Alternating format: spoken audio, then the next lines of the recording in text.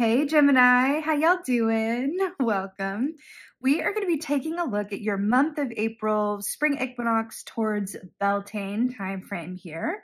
So in your meditation, it was short and sweet. I saw the image of a rooster. Now, when we think of roosters, I believe it's called crowing. I think roosters crow. We think about that to herald the dawn, the morning, right? But in this meditation, I saw this rooster begin there, but then move into the night, and I saw the words lunar year, and got this sense of it was like a transition point between the nighttime and the coming dawn, but that the rooster was no less ready. It was almost like a sense of waiting backstage for something. Rooster animal energy is quite lovely. It's not one that I feel like we talk about too much. I don't think I've ever seen a rooster in an animal deck, for example. But rooster energy is very much about allowing others to walk their own paths and take their own time, and not feeling the need to control anyone or requiring anyone to conform. It's very much about meeting people where they're at. So in that way, rooster energy is really advanced karma. It's really an aspect of ourselves that we become in touch with when we really release the aspects of our ego that seek to control and are connected to our fear. Because when we are living in a place of love and trust and appreciation of everyone having a different path, then we no longer feel the need to, bring anyone over to our side, to explain ourselves, to try to control situations. So it's a really beautiful, sort of like an ascended master energy, we could say. So that energy with the lunar as well in the moon cycle, we are in eclipse season, y'all. It's also Mercury retrograde. So this is a time when the collective is going to be invited to really take some inventory and look within ourselves about what are our belief systems, right? How do our actions and or our thoughts act in service or disservice to ourselves and those around us that are affected by how our mind works? Now, as a Gemini, right, you understand the realm of the mind. You have very active mind palaces, very well-constructed mind palaces. But, there's really something around this time that we're in where the planets are spinning backwards during Mercury in retrograde and this eclipse season, where things that have been in the dark are coming into the light, right? Where we're very much being invited to really choose to consciously interact with the parts of us that might be uncomfortable to look at or might have been living in our peripheral view, and bringing them into the forefront or the center stage of our consciousness. Now, all of the collective is going to be invited to do this. It's up to you whether you choose to consciously dance with this energy, as it were, and look at it as an opportunity, right? To learn things, to make some changes so that you can work with the energy as it is and come out, victorious, more well-informed, healthier, with a nice clean mind palace, as it were. This is the equivalent of going into our storage unit mentally and emotionally and really choosing to look through and finally get rid of or integrate into our everyday lives what is really within our shadows, what is within our deepest selves. So Gemini, I feel like you have a beautiful opportunity around that, where you, being the air signs that you are, have the opportunity to do this with objectivity and not get swallowed up in the emotional tide that some of the other signs, may struggle with around this energy. So the animal energy for you coming through is stingray. Beautiful, because this is also about some shadow energy here. It is water, but stingray is similar to the strength key. So strength is really about choosing love over fear. And it's similar. It's very similar to rooster energy, where it's about knowing and trusting that when we make choices that come from love and trust and faith, we're not going to go wrong. It's only when we are ruled by our fear, and especially when it's subconsciously affecting our choices, that we can fall prey to, going down a path where towers await us, right? where some, the towers may fall because we've made some wrong turns that, have been fueled or inspired by our fear-based choices. So the fact that we have this spine here and it's, you know, this chakra system here with all the colors here, really to me speaks of alignment, and it's really beautifully reflected here with the stingray because it speaks of going into the shadows in order to retrieve our alignment and come out of it more psychically connected, more emotionally grounded, but also with a healthy dose of that objectivity that air signs, you know, have wonderful access to, and be able to integrate all aspects of you. Right? Because remember, it's like Carl Jung said, I'm going to butcher the quote here, but it's only what we don't know. It's only what lies in us, in our subconscious, that has the power to control us, right? And if we're not aware of it, then we're going to call it fate, right? When really we're in full autonomy most of the time. So that's coming up for you here. Now, you, which I love. Oh, this was another part of your meditation. I saw the image also of a caterpillar. It was like a quick flash of a caterpillar that turned into a butterfly as well, which is about metamorphosis and timing and allowing for the natural cycles of things, right? So we have the Ace of Wands here. You're coming through as the Ace of Wands, which is really, really, really, really, really, really beautiful. So this is about having a burst of energy. It's about feeling inspired. For those of us in the Northern Hemisphere, this is like the key that represents spring, honey. So this is wonderful that this is how you're coming in. It does show that you are in alignment with the season. But remember, the wands rule the realm of our soul, right? So it also connects us to the work that we do that is or is not in alignment with our soul's purpose. So you might be thinking, you know, around this time, really thinking about, you know, because you know that saying, like, if you truly love what you do, then you'll never work a day in your life. I feel like that's really coming up for you around this. That is Ace of Wands energy. Because when we truly love what we do, we have all the energy that we need with which to do it. It's funny how that happens, right? When we do work that exhausts us, it's because we're not really feeling it, or we're not going about it in a way that is coming from a love-based place. We're being driven by something else, financial means, you know, reputation, you know, whatever, ego, whatever it is. So I feel like there's a certain, I'm feeling around this, like a certain call around your energy during this time, where you're going to be able to observe what gives you energy and what depletes you. And I feel like there's going to be a lot of priceless information in that. But this is about being inspired, about moving forward, about having those big aha moments. Now, because we are in eclipse season and Mercury retrograde, you know, this is the season of the plot twist. So there are going to be some opportunities and some realizations that come along, either within you personally and or around you in your environment, that align you to realizations and potentials that were not there previously. It's like, whoop, really? I didn't see that coming. I didn't see that coming is kind of the tagline of this season. But I feel like you're in a beautiful position here coming through as the Ace of Wands to really take those opportunities and be ready for them, right?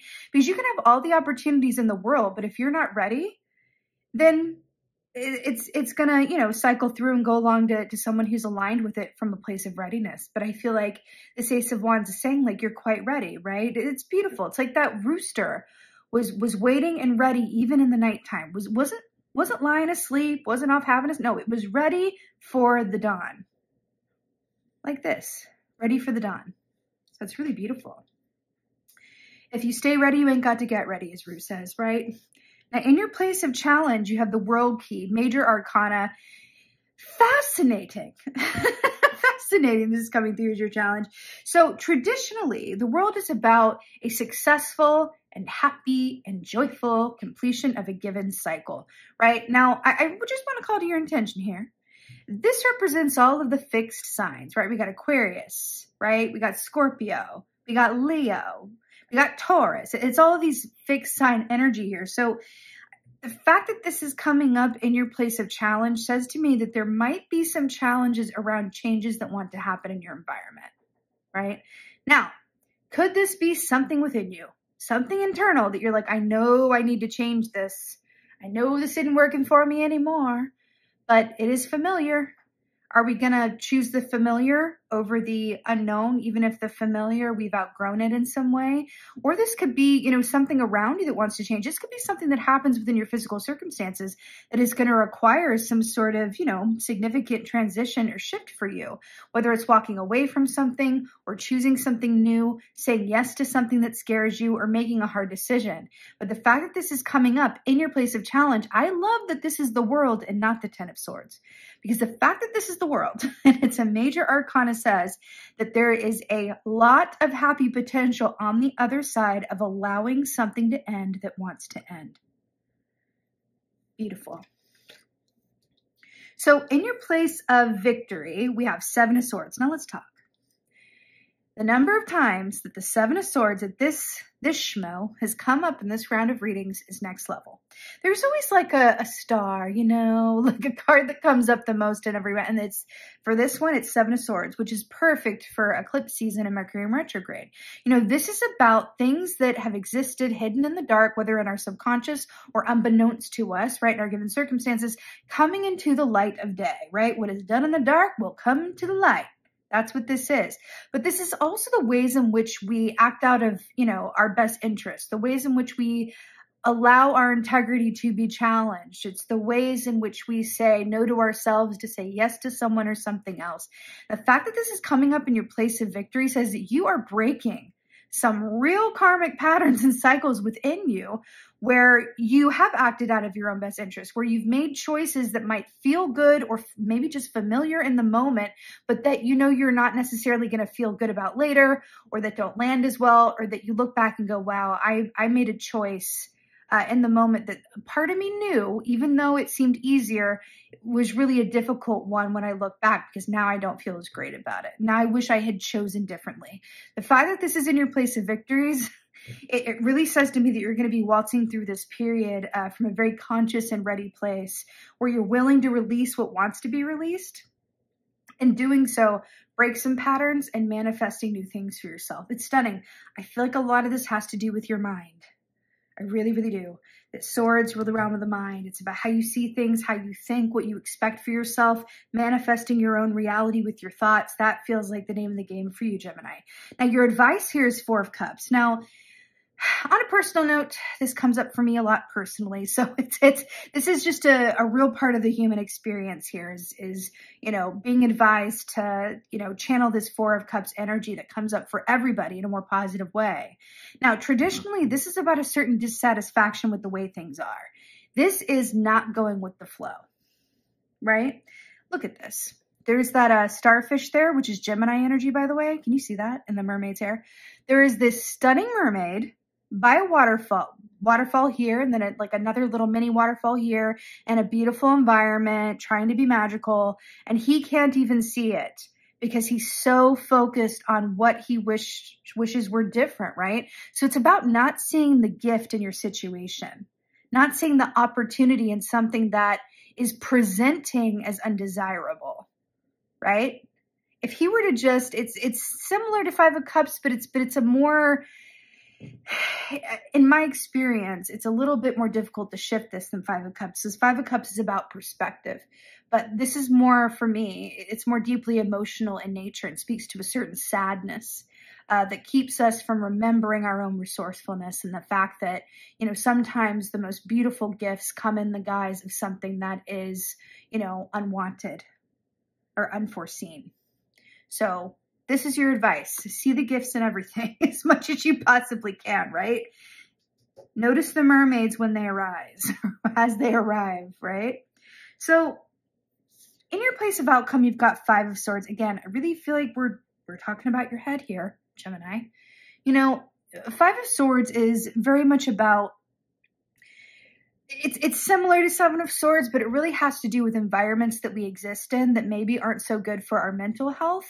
And also understanding that the five people, have you ever heard this? The five people you spend the most time with, like that's who you are. Like, because you're taking in other people's energy, the environments that you exist in affect you and they mold you. It's just like when you're in a relationship with someone, you take on a lot of each other's word choice and attributes, and it's being human. We adapt to those that we spend a lot of time with. So I feel like the fact that this is coming as your outcome is you're really coming out of this time, really taking some stock of who and how you spend your time and the ways in which it fuels you, invigorates you, contributes to your Ace of Wands realness, or the ways it makes you feel a little bit, Four of Cups, Seven of Swords, maybe not so great, right? And the fact that there's Three of Swords here and then 2 on the ground is really calling to me. The Three of Swords representing, a heartbreak, sadness, loss, hurting from the past. And then the 2 of Swords here represents calm, inner peace, objectivity, taking your heart and your head and sitting with them for equal conference, right? And really achieving that place of clarity by incorporating both your head and your emotional core. It's beautiful. It's kind of like that part in all the movies where it's kind of like Neo and Matrix when he finally gets the memo that like he is the one and he's able to it's not about, dodging the bullets. He's able to just stop them in their tracks. It's very much 2 of Swords for me. And I feel like for you, the fact that this is coming in your place of outcome is you're choosing a life of the 2 of Swords over the 3 of Swords. And again, this can be about your personal consciousness and or something about your environment or your workplace or your relationships. What leads you to more of a 2 of Swords feeling as opposed to a 3 of Swords? And how much of this comes down to your choices and what you attract? Because you do attract and manifest your reality, right? What you believe, right? Now, your oracle here is, I got to tell you, I love this oracle, but I hate this oracle as well because I'm not the most patient person. As a Gemini, you may be able to relate to this, but this is Sisters of the Seasons. It's really good medicine though. Sisters of the Seasons is cycles of growth, natural law, divine order. This is everything in its time. Everything happens exactly when it's meant to. That the best thing that we can do in terms of, moving through this time period of eclipse season and Mercury in retrograde is trusting that the cliffhangers, the, surprise twists, all of those moments of what? I didn't see that coming. I keep hearing that for you. I didn't see that coming. Just trusting that all of that is happening and orchestrated in a way that though you may not be able to see backstage at the moment, you know that it's a temporary phase that you can just stay ready through and use that time to your best advantage. You can 4 of Cups that bish. You know what I mean? You can choose how you work with this time because it is going to be, full of a lot of unexpected energies. Just that's what we're dealing with, in terms of the astrology of it all. What can we do, right? It's the planets are spinning backwards, eclipses are happening, and it's a time where we can go, I'm going to choose to use this to my advantage and trust that when things are delayed or when they're not moving at a pace or in a way with which I would prefer, I can trust that I'm going to look back on this time and be really grateful that things happened exactly as they did.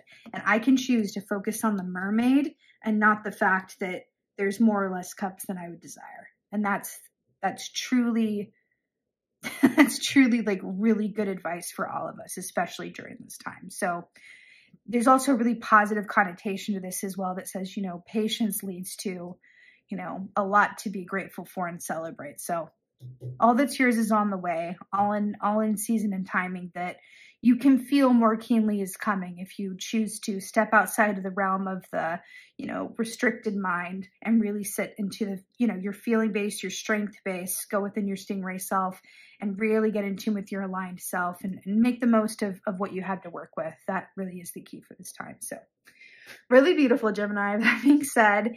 And thank you so much for being here. I so hope that this helps and resonates. If so, let me know in the comments below. I love you guys so much. I love hearing from you in the comments. Let me know what's going on. I'm so happy to be back with you guys after some time away. I am currently filming from an undisclosed location somewhere in the States. I'm in a hotel. So thank you for your patience as I'm going through a transition of my own and seek to be with you guys in a more regular way. I'm waiting on a visa approval right now so that I can get back home to the UK. So yes, thank you. Thank you guys so much for going with me on this journey. And with that being said, most of all and always, just thank you for being you and be well. Until next time.